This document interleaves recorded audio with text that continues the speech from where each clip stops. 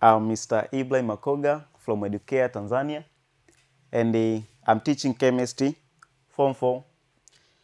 Today we are proceeding with our topic, which is pollution, and we have already covered the concept of pollution, what is pollution, and we have covered about land pollution. Today, let's continue with another subtopic, that is water pollution. Let's see what is water pollution. As I have said, that pollution is the introduction of harmful substances to the environment, which cause either physical, chemical, or biological change to the environment. So, when we say water pollution, it means that is the introduction of substance that lowers the quality of water into water. So, it's the introduction of those substances that are not safe to water, which cause the reduction of water quality and making water to be unsafe for use or for habitat of aquatic organisms. Let's see the sources of water pollution. What are the sources? There are two major categories of sources of water. They categorize as a point source and a non-point source. So kuna vyanzo viwili vya uchafuzi wa maji. Kuna point source na non-point source. Let's see what is point source and what is the non-point source.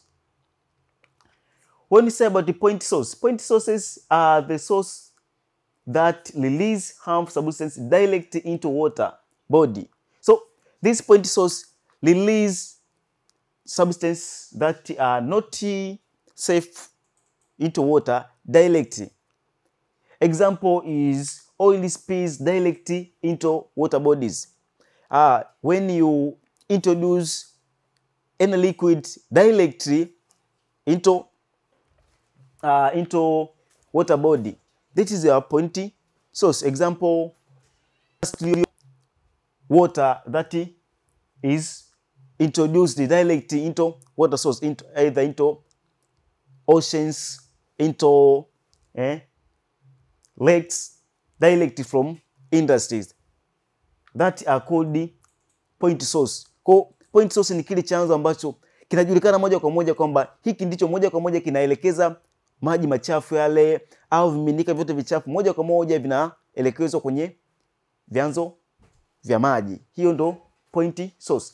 Another is the release of industrial effluent liquid waste or sewage discharged into water body. Hichi tumeshakizungumzia kwamba yale vile vimiminika vyote ambavyo vinatoka kwenye viwanda moja kwa moja. Kwa mfano ndio unakuta kwamba kuna mabomba kabisa yametoka viwandani kule, yale maji machafu yote yanayotoka kwenye viwanda kule wameoshia nini sio zile ambazo ni liquid zote, unakuta kuna mapipe ambayo moja kwa moja yameelekezwa baharini, aidha yameelekezwa kwenye mabwawa, aidha yameelekezwa kwenye mito moja kwa moja kabisa.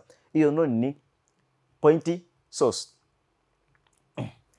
But non-point source are those that release harmful substances indirect into water body. For example, fertilizers from field carried into stream by surface runoff. Also, pesticide applied to crops and certain animals drip into stream by surface runoff. Hasa, hizi 9 point source are not direct known. They are not known directly. So, example, fertilizers. Fertilizers applied in farms.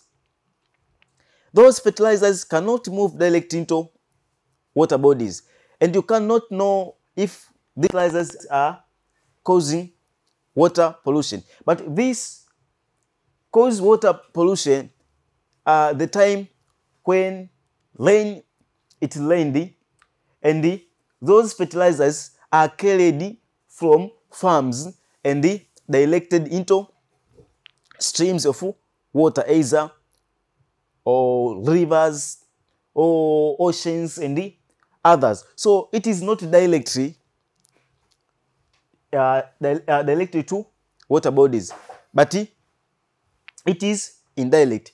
Also, sometimes, also pesticide from crops can be introduced to water bodies after rain. It is rained and wash out those pesticides and direct it to water bodies. Kwa hivi ni vyanzo ambavyo havipeleki moja kwa moja uchafu kwenye nini? Kwenye maji.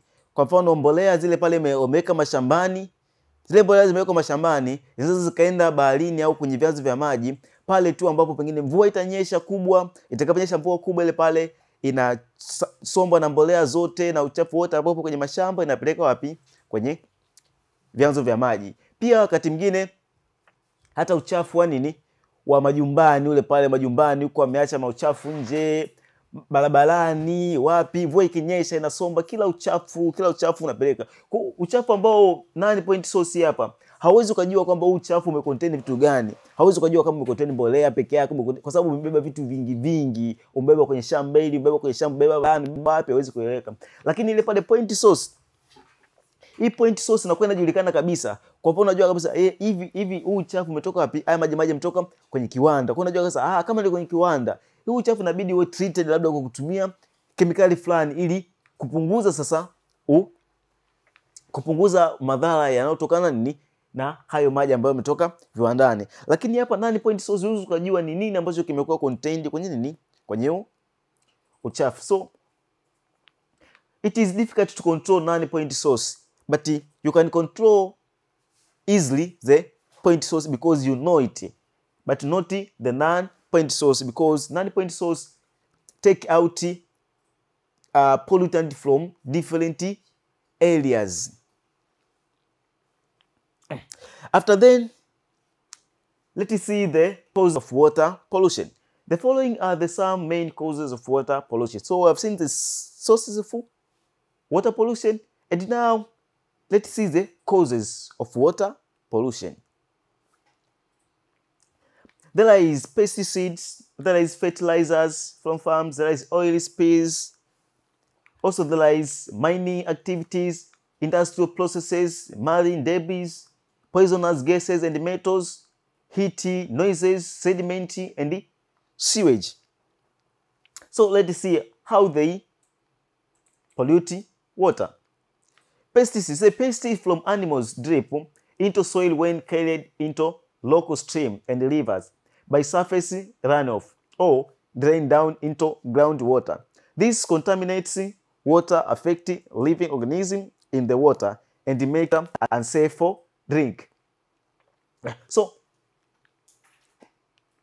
when this pesticide from animal drip are carried into streams of water, either rivers or lakes or other streams that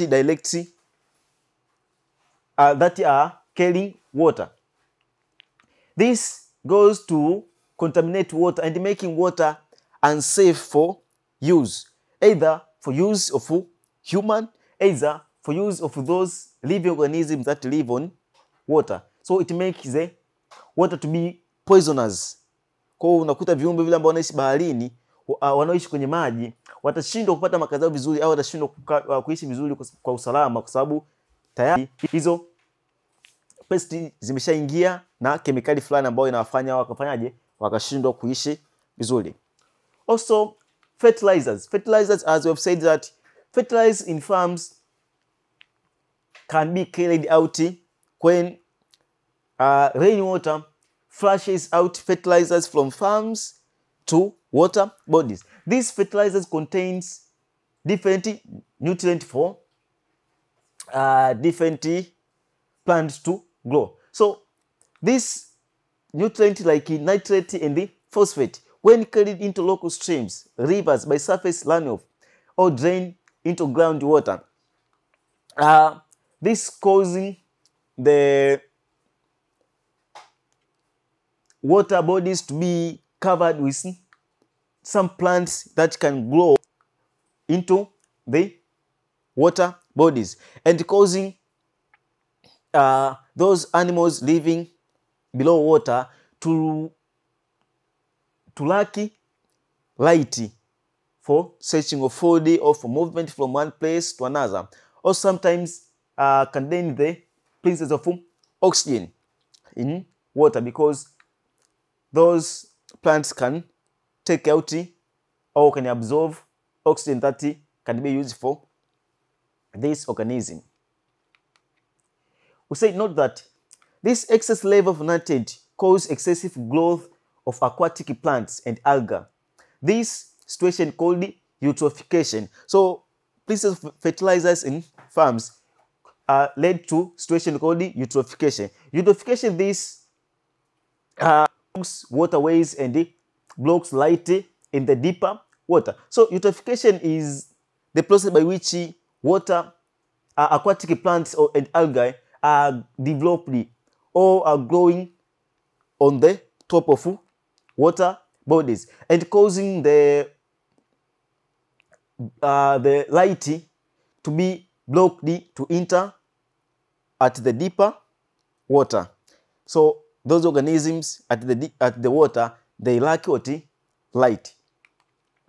When aquatic plants and algae die also, they use up dissolved oxygen as they decompose, which lower the amount of oxygen for aquatic organism. Kwa sababu vile viumbe wale wanyama ile mimea ambayo imeota pale au algae ambazo zimeota baadaye zikisha kufa zinafanya decompose. Process of decomposition inahitaji nini? Oxygen. So decompose ina consume oxygen. Ile oxygen inakuwa consumed inapelekea sasa upungufu wa amount ya oxygen kwa ajili ya aquatic organism wale wanaishi kwenye nini? Kwenye maji. The area of dead aquatic plants and algae is called dead zones. Kwa ile eneo ambalo zile algae zimekufa au mimea ya kwenye maji imekufa pale, ile area inaitwa nini? Dead zone. And nutrient pollution is a particular problem in estuaries and deltas, where watersheds dumped at the mouth of major rivers. So hii nutrient pollution ni problem sana katika naenda kama kwenye deltas ambapo water inakuwa ni dumped at mouth of major rivers, kwamba inakuwa ndio inaingia sasa kwenye pengine mto pale unakuwa unagawanyika kuingia kwenye bahari au kwenye mto mkubwa au kwenye nini. So pale unakuta sasa hii nutrient pollution ndio inakuwa nini? Kubwa sana, kwa sababu ule uchafu wote ule kutoka huko unaanzia pale kuingilia kwenye ile pale sehemu ambayo inaganyikia, sehemu ambayo ule mto sasa ndio unaingiza maji kwenye either kwenye bahari, either kwenye maziwa. Kwa unakuta sehemu ile pale ndio inakuwa ina nini? Ina high concentration of nutrient. After then, these fertilizers, another is oil spills. Oil spills in the water bodies from land-based petroleum vehicles cause major water pollution spill for a thin layer of oil on surface water, which prevent gas exchange between water and the atmosphere. So these oil spills, either from petroleum or from vehicles or from industries, those oil, since they cannot mix with water, so they tend to float on the top of water bodies. When they cover the top of the surface of water, they tend to minimize the exchange, the chance of exchange of gases between water bodies and the atmosphere, so making suffocations for aquatic organisms to obtain oxygen well, or to exchange those gases for survival. Kwa yale mafuta yale ambayo unakuta yamekaa kwenye maji yanasababisha sasa pale kwa kuna ugumu wa kubadilishana nini wa hewa safi na hewa chafu kuingia kwenye maji na kufanyaje na kutoa. Mining causes water pollution in number ways, includes buried of heavy metal and sulfur in the earth, which later leaches. Also the action of rainwater on the piles of mining waste trade. Mining process or mining activities lead to water pollution, as in the either those buried heavy metals or sulfur when washing those mines. So we know that mines contains many metals like and non-metals like sulfurs. Sometimes there are containers of heavy metals that are dangerous to organisms like mercury. Also, the abandoned mine, when water from rain fall there and they wash out those particles from water from mining areas and they directs it into water, cause the water to be polluted with those heavy metals and the sulfur component that are in that area. Also, these also pile of cyanide from gold extraction. If a dam of mining waste leaks or burst, cause the flow of water from these areas to water bodies. Also, dump mining waste direct into rivers. This also causes the water to be polluted. Another is industrial process. When the water used for production processing discharge into ware body tend to cause water pollution, since may contain chemical substances which harm aquatic life. As I've said that industrial process as among of process that cause water pollution. Example, water, sewage water, or